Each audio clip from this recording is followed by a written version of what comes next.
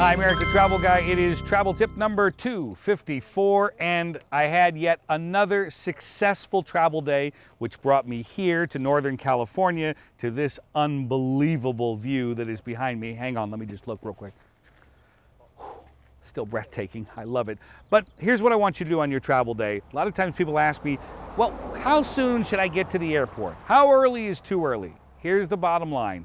Domestic travel, it's 90 minutes, especially if you're checking luggage. I want you to get there 90 minutes before your departure time. Now that boarding time will be 30 minutes before departure. If you're there an hour before that, you'll be in great shape.